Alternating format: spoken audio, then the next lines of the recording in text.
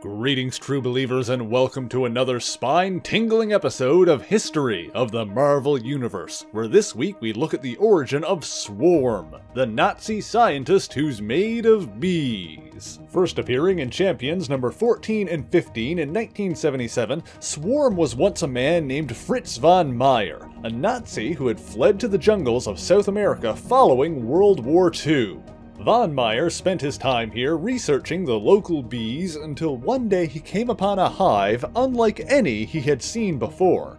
Investigating further, the former Nazi discovered that the bees exhibited signs of intelligence much higher than normal, and theorized it was related to the high levels of radioactivity in the area caused by a recent meteor shower. He also suspected that if he could find a way to control the swarm, he could breed enough of them to conquer the world, and set about crafting a device to do just that. However, von Meyer's plot backfired, and upon bathing the hive in the rays of his device, the bees attacked, ripping through his protective suit and consuming the man's flesh. But then, something unexpected happened.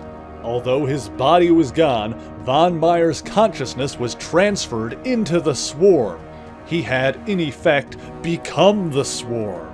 However, Interpol had been watching von Meyer, and one agent successfully captured the queen of the mutated bee swarm, encasing her in amber, and escaped to America. But the villainous swarm followed the agent to Los Angeles, where he drowned him with deadly bees. However, the queen's amber prison had been placed in a container coated in a chemical compound, preventing the swarm's hive body from touching it. The sinister scientist left the case and the corpse, where both were found by members of the Los Angeles-based super team, the Champions. The Champions brought the case containing the queen bee back to their headquarters, where they were attacked by Swarm and a veritable army of killer bees. Having prepared a countermeasure to the case's protective coating, Swarm acquired the queen bee's amber prison. Then, one of the Champions, named Darkstar, unwilling to see an innocent creature trapped, used her power to free the queen. Once freed from the amber, the queen bee quickly grew to mammoth size.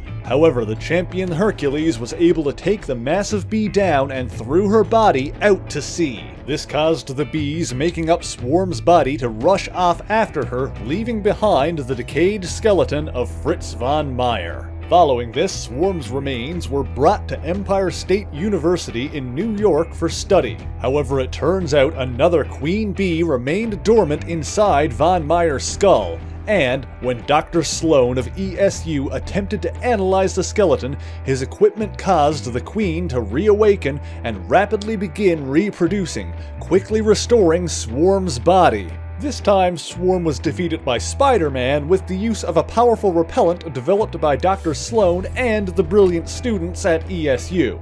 However, this wasn't the end for the villainous Nazi bees, as Swarm would continue to regenerate and returned several times over the years. And that's all for this week. Thank you all so much for watching. If you liked the video, please leave a like, leave a comment, and share it on your favorite social media. As always, the issues referenced in this video are listed in the description below if you would like to read them for yourself, along with links to my various social medias, including the Discord server where you can join the discussion with other friends, followers, and fans of the show. So until next time, true believers, Excelsior!